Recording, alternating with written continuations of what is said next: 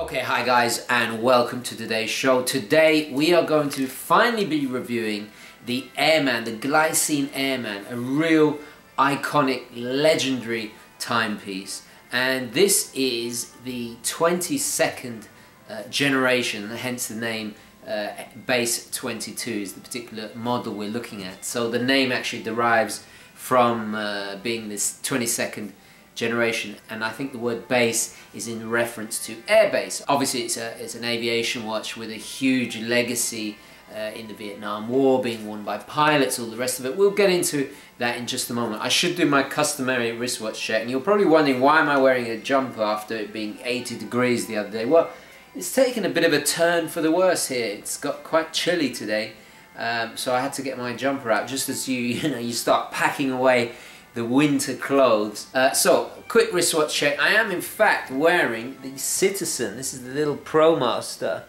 Not sure if you guys can see that. This is the little ProMaster that did the tour with the watch group. And big thank you to everybody. I'm really loving this watch. It's such a nice size. It's I think we finally got a contender for the SKX. This is actually been worn by the Italian Navy and is really recognized by divers, so possibly a new contender for the entry-level diver watch. Who knows? We'll stay tuned for that. It's very, very exciting, and I'm absolutely loving this watch. Thank you to everybody who put money together for the little tour. Splendid idea, and I just can't wait to review it. I'm going to give it another week or two just to, get a general impression of the watch. But so far, I love it. I absolutely love it. It's gorgeous. It's got a whole character of its own. Anyway, wristwatch check done. Let's get back to the point of this whole video. I get distracted by watches, but anyway. Let's switch perspectives now and have a closer look at this iconic watch from Glycine. Ah, damn it, my hand's not... It's too cold, my hands are not working. Today we are reviewing the Glycine Airman. Now this is not just any ordinary Airman, this is quite a recent release. It came out in 2014. But actually the Airman is quite a historic and iconic watch in its own right. Its history goes all the way back to the post-war period in the 1950s. Glycine itself is a highly overlooked brand. They were founded in 1914 in Bienne, Switzerland by Eugene Meylan, and they started off basically doing very accurate, precise movements for ladies' watches, and this is in about the early part of the century. And then in the 1930s they started launching their own chronometer watches, and of course the 1940s the war happened, and then after the war they managed to make it through that period. That's basically when the original Airman was released in 1953, and subsequently was the first one was a three-hander with a bezel, with an extra 24-hour time zone on the bezel, and it was specifically designed for pilots, and it became embraced by the chopper pilots and the airplane pilots from the mid-50s all the way up until the mid-70s. Had quite a cult following, especially the American Air Force. The Airman, as the name suggests, of course, is a watch designed to keep multiple time zones specifically for pilots. And in fact, a lot of people don't know this, but the Airman was also worn by Gemini 5 astronaut Pete Copper in 1965. There's a picture of him actually wearing it on the same wrist along with the iconic Speedmaster, the Omega Speedmaster. So quite a lot of history and heritage there, and a lot of people really aren't aware. So a very iconic watch in its own right. So today we got something a little bit different. We've actually got one of the newest incarnations, and this is the Base 22. Now this is the third version of the Base 22 release, The first version came out, I think it was in about 2010, with a white dial, stainless steel case.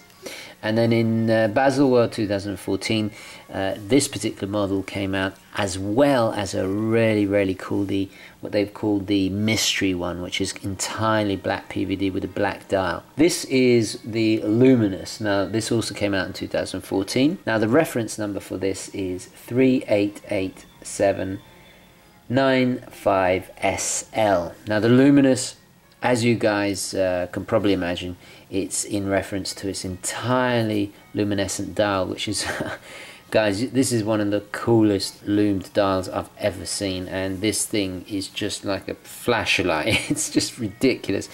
Of course the printing is all in black, and it actually behaves in reverse to what normal luminescent would do. Instead of having the lume applied to the markers, it's the entire background, and the actual markers and numerals are kind of act like a silhouette, if you will. Now of course this has the GMT hand, which you'll see there in red. The very first Base 22 did not have the GMT hand. Before, you'd keep track, you'd be able to keep track of 2 time zones with the 3 hands, but now with this 4th extra GMT hand, you can keep track of 3 time zones. So we'll go through the dimensions first of all, and I must point out that my calipers have sellotape on the end, deliberately so not to damage the finishing. So we got a diameter there of 42 millimeters. When I did the unboxing, I was astounded by its thinness. It's lovely, really slender, 11 millimeters thick. You'll see the lume already glowing, and it's not even dark in here, just from the light from the window. With 50 millimeters lug to lug, a lug width of just under 22, but it fits at 22. So that's the dimensions. I've got to admit, we'll do a wrist shot in a little while, but because of its slenderness, it is a 42. It's quite a wide dial. A lot of it's taken up by the actual dial itself, and the bezel is quite small as well. It really does wear like a 40, but we'll get into that in just a moment with the wrist shot. Now before we start discussing all the features, we've just got to see that lume shot. So I'm going to change now, and you're going to see probably the most incredible lume shot I've ever featured on the channel.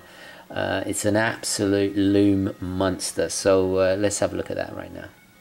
As you can see, it is the undisputed lume king of the channel. Absolutely amazing. So everything is working in reverse. The indices and numerals, they're all silhouetted rather than being the actual lume, which it works really well. The only drawback is, of course, is that this thing will really give your position away, but I can imagine if you're a jet fighter pilot or something, it would just look fantastic in the cockpit. It's a shame the date is not also loomed.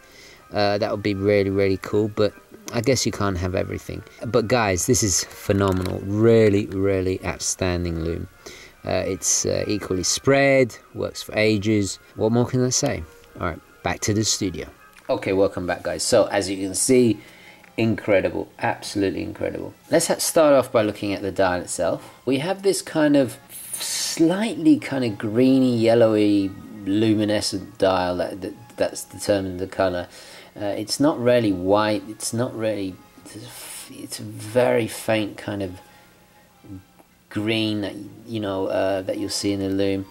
The hands are all very simple. There's no loom applied to the hands because obviously it's just used like a silhouette. But what you use to determine the time is the shape of that silhouette. So we have a little pedal, second hand, and then a very thin slender for the GMT hand, and then hour and minutes. We have a date at 3 o'clock, which is done in negative, which is nice because I think it's kind of fitting to its kind of militaristic look. We have going around the outside 24-hour time for your your second time zone. Then we have minutes on the inside with the indices for the hours, and then on the bezel you'll notice we have a second 24-hour indices. Now the bezel is a really interesting aspect of the watch. It's accessed here by a second crown at 4 o'clock, which has this beautiful hatch pattern on it. The main crown at 3 o'clock It's slightly smaller. This is to change the time and to wind and all the rest of it. So we'll just discuss the bezel first of all, and it's a beautifully done thing. We have, if we unscrew this, and the little thing loosens this little teeth here, and you're able to change your third time zone. The action to it is beautifully, it's like butter. It's really done nicely. So let's say you decided to keep track of a particular time zone, you just put it into place and then you lock it down with this little teeth here that fit into place on the little cog edge of the bezel. And it acts beautifully, because not only is it better to grip, but also it locks firmly into place. And this, I think, is a highly overlooked little feature. It'll be great on a dive watch. This, of course, is unidirectional. The actual markers are indentations with a little bit of kind of grey paint just to finish it off. Beautifully done.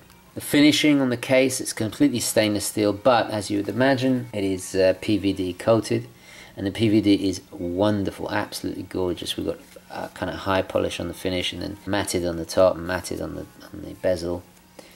Really nicely done. It comes on this fantastic NATO strap with an actual sewn in holes for the tongue, signed PVD buckle to matching.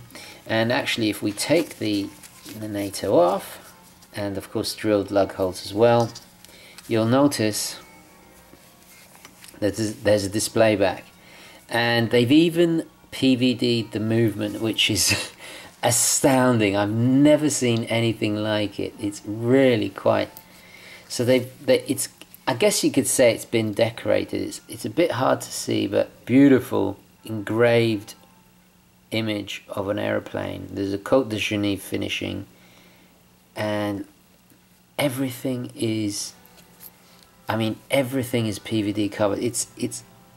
It's quite astonishing. I've never seen this before. Absolutely amazing. We have a screw down case back with a, I think this is actually acrylic glass, and the main glass here is sapphire, which is absolutely fine, because this is actually going to be protected by a NATO strap, or if it's on your wrist, obviously it's not going to get scratched that much. It's just phenomenal. I've never seen anything like it. I mean, it's the camera is finding it difficult to actually get it to focus on it, because it's just so dark in there. And but it's fantastic. It's a really nice touch. Of course, all the details are all inscribed on the back. 20 ATM, as you can see there, which is 200 meters, which is absolutely fantastic. You could dive with this absolutely fine, you know, and certainly with the dial, it would really be cool. There is the mystery one, which I almost bought, which is entirely black, but the only proper color really is the red 24 numerals there, base 22, and then 12 as well, and the red hand. So it's a little very militaristic, and the design really hasn't changed that much. I like it because it's subtle. It's obviously an Airman at first glance, and of course we've got the Glycine crown there, which is beautifully done, matching the crown on the actual crown, the crown on the crown. It's just so in keeping and indicative of the Airman. You can't mistake it. But at the same time, they've really brought it up to date with this really cool contemporary finishing, staying true to the original design, but yet not messing it up, because it could have gone so wrong. There are a ton of versions, and guys, I'll leave a link in the description below. There is a really great online book in PDF format of the entire catalogue of every single Airman, and you can see the evolution from all the chronographs, from the very first ones. They've even got some of the extremely rare and sought after ones, and you can really see how they've evolved over time, all the way up to the current models like this one. Absolutely astounding. I mean, what a rich history, and really, really cool. So anyway, back to this particular watch. We should discuss the movement, and this is the ETA 2892-2, which is their top version. This, of course, is modified by Glycine, and Glycine actually refer to it as the GL293, which of course is a Swiss fully automatic movement. You unscrew the crown, it's got a screw down crown to the first position. The first position is manual wind, obviously.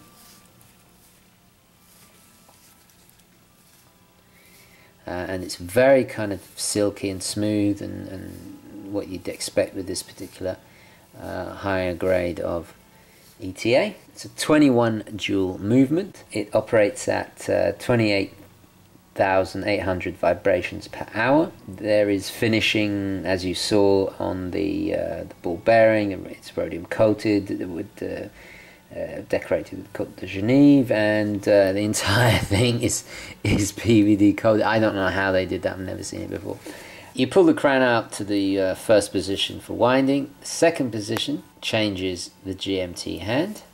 It just jumps every hour, every time, when you wind forward. And then when you wind down, we see there, when you wind down, it changes the date. Pull out to the third position, and then you can change the main hands there. Of course, it's hackable, as you see the second hand stopped, and you'll see the GMT hand moving in a slightly slower to the hour hand, obviously, and it just changed over the date there, and then you just pop it in all the way, and threads beautifully, even with gloves on. Really nice and easy to do. So there's a 42-hour power reserve on this particular movement, and it's what you'd come to expect. It's a great, solid, reliable ETA movement in there, or ETA, or however you want to pronounce it. And you know, it's affordable to service, but it's not gonna cost a fortune to run. It's very reliable. Its timekeeping is impeccable. I'm getting about +4. Let's do a quick wrist shot.